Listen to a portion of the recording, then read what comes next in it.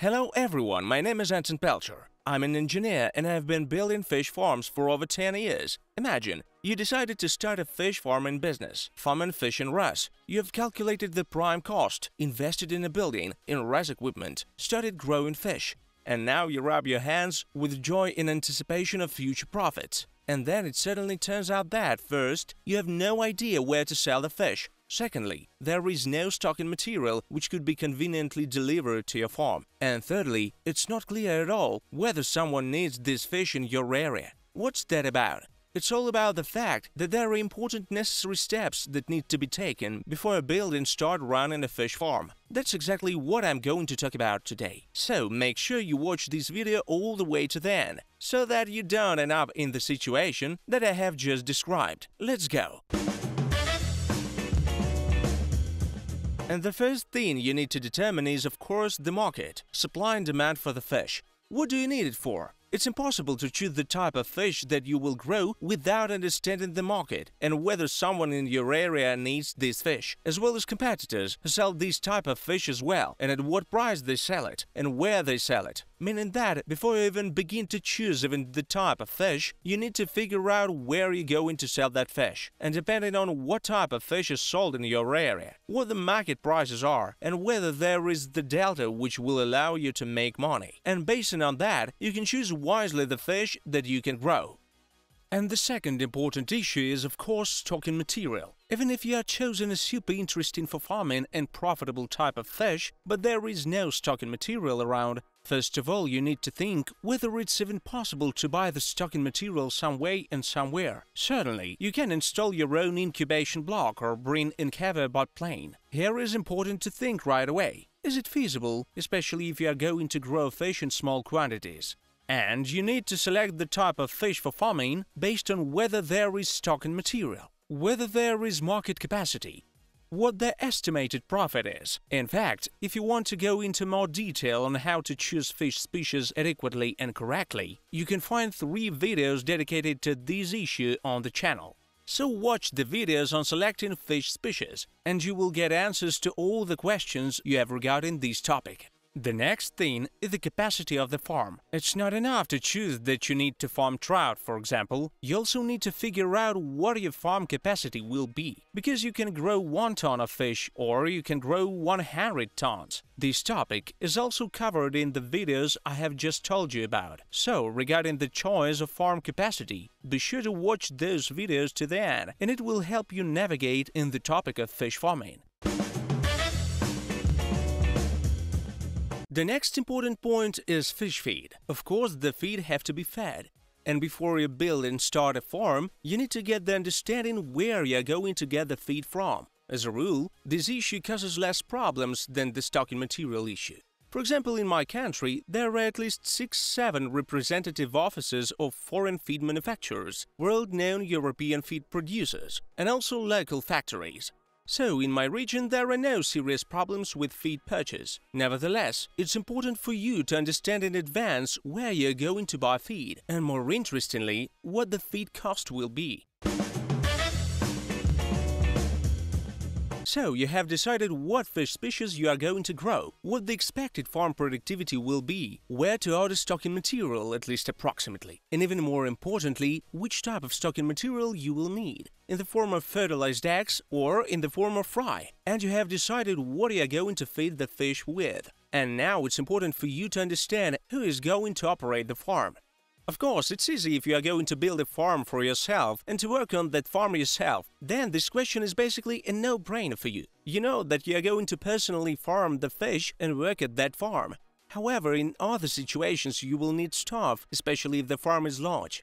In case it's a large farm or there is incubation, you will surely need to hire staff. As a general rule, almost all staff positions are taken by local workers, no matter where you live.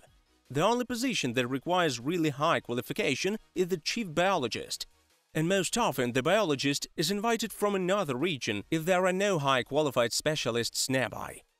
So it's important to decide which staff you will need, in what quantity, as well as you will need at least approximate understanding of the salary level, because you will need that for your business plan. The next thing is to decide on the land and the building.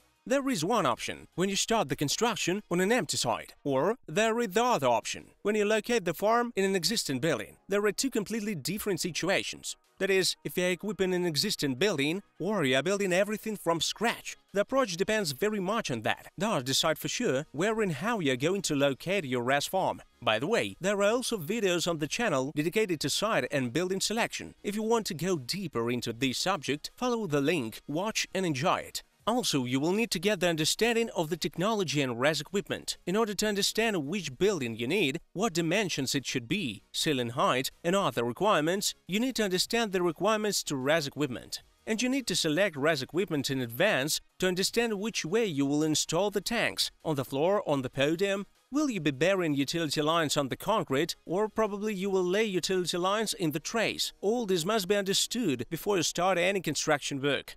The next important issue to make up your mind how you are going to lay the utility lines. You need to understand what the source of makeup water you are going to make use of. For example, whether you are going to supply water from a borehole or an open water source. And what will be the farm heating source? Will it be main gas, pellets, liquefied gas, coal, or any other option? Your economics and basically your approach to construction will depend on that. You need to figure out where you're going to discharge the wastewater. This, by the way, is a topic that is very often neglected when planning this business. That is, if at a farm 50 cubic meters per day are accumulated and it's not clear for you where to discharge it, and it's already too late, the farm is already built and operates. So be sure to figure out how and where to discharge a certain amount of wastewater.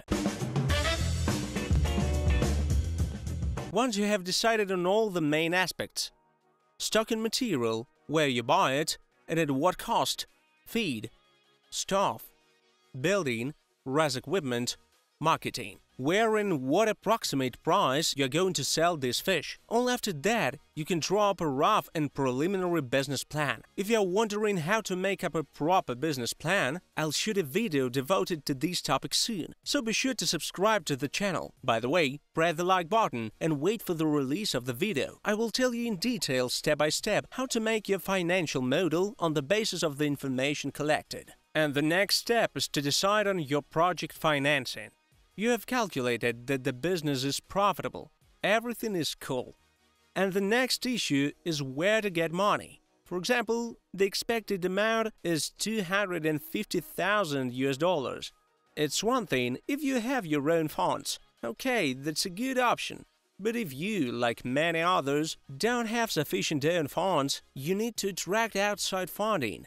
Then you can watch the video following the pop-up link, and you will get information on where to get money to build a farm from. And probably the last thing is the legal aspects.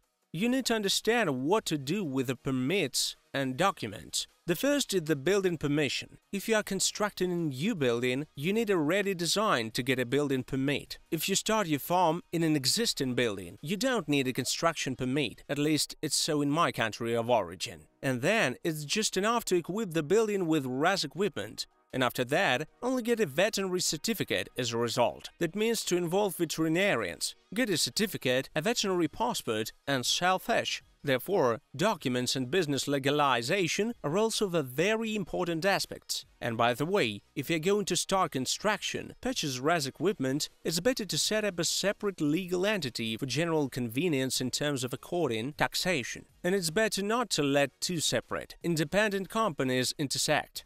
Well, I've gone over the top of the subject of what you need to consider and think about before you build your own RAS fish farm. Of course, each of these questions can be covered in a separate and more detailed video, but there is no issue now to burden you with a lot of information. Just take this as a checklist and be sure to consider each of the related videos when building your own fish farm.